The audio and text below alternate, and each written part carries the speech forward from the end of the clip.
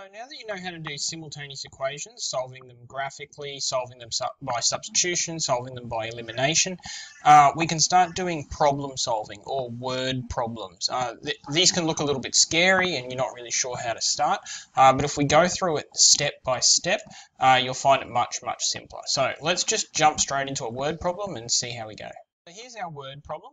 5 oranges and 14 bananas cost $1.30. And 8 oranges and 9 bananas cost $1.41. Find the cost of each orange and each banana. Alright, so I'm going to take it through step by step. First step is identify the unknowns. The things you don't know but want to know. So it says find the cost of each orange and each banana. So find the cost of the orange and find the cost of a banana. So our two unknowns, when I identify my unknowns, it's going to be B for banana. And I'm not going to use the letter O for orange because that's going to be confusing. So I'm going to use the letter R for orange. But when I identify my unknowns, I'm not just going to say B for banana. I'm going to say B for number, not number of. I'm going to say B for cost of banana. And this is the real problem here. If you just write B, you don't know whether it's the cost of the banana or the number of bananas or the size of the bananas or whatever it might be. So be careful when you write the letter B, say it's for the cost of the banana. And the letter R is going to be the cost of the orange. So that was step 1, identify the unknowns. Step 2 here is going to be to create two equations linking B and R, or linking the unknowns. So now we need to look at our question and create those two equations. 5 oranges and 14 bananas cost $1.30. So that means that 5 times the cost of the oranges, so 5R, 5 times the cost of orange, because that's what R stands for, plus 14 times the cost of bananas is equal to $1.30, 1.30. The second one says, so that was the first bit here, that's where I got my first equation from. My second equation is going to come from this next bit. 8 oranges and 9 bananas cost $1.41. So 8 oranges plus 9 bananas equals $1.41. That's really the whole game. Because you can see now that I've identified the unknowns, I've created two equations linking the unknowns. Now that I've created two equations linking the unknowns, I just need to solve them using simultaneous equations. So you can see these line up really nicely, 5R, 8R, 14B, 9B, $1.31, $1.41. It looks like using elimination is going to be the way to go here. I'd have to multiply, say, this by 8, I'd have to multiply this by 5, get the R's the same, subtract through, and move from there. I'm not going to do that in this video. You can pause it and do that if you like. I'm gonna do another word problem. Solve simultaneously using elimination or substitution. I don't mind what you do there. Alright, like I said, I'm going to do another word problem.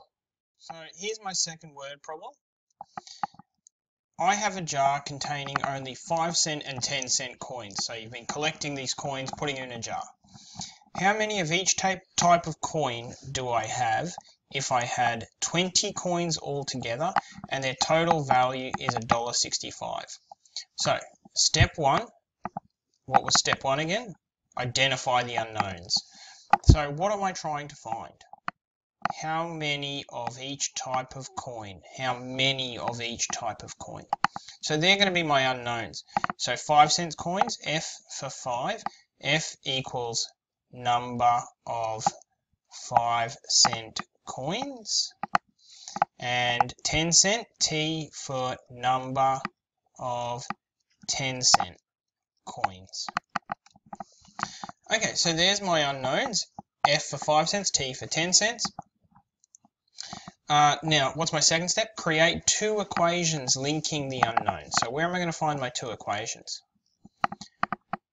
I have 20 coins all together. Okay, so if I add the number of 5-cent coins to the number of 10-cent coins, all together I'll have 20.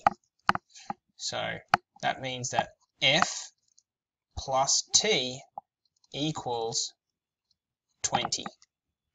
All right. Now I just need to find one more equation because I want to have two so I can solve them simultaneously.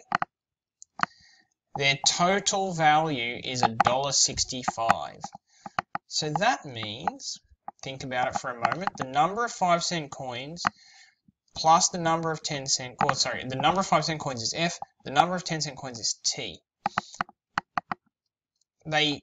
The dollar value is $1.65, and that's if I take the 5-cent coins and multiply them by 0.05, because each of them is worth 5 cents. So 0.05 times the number of 5-cent coins plus 0.1 times the number of 10-cent coins should equal $1.65. So what do I have here? Now I've got two equations, F plus T equals 20, and 0.05 F plus 0.1 T equals $1.65. Finally, solve it. I'm not going to go through solving it right now, but you can solve it using elimination or you can solve it using substitution, whichever one you think is going to be easier to do it. Before I go, if you do want to try this yourself, I'll give you the answers so you can check your work. It turns out that the oranges cost 12 cents each and the bananas cost 5 cents each. You can put 12 and 5 into this equation. If you do, you'll get $1.30. And if you put 12 and 5 into this equation, you'll get $1.41. That's how I know I'm right. And for this one down here, I have 7 5-cent coins, and I have 13 10-cent coins. And if you put 7 and 13 into this equation, obviously you'll get 20. And if you put 7 and 13 into this equation, you'll get $1.65. All right, so you can work through them, you can try them yourselves.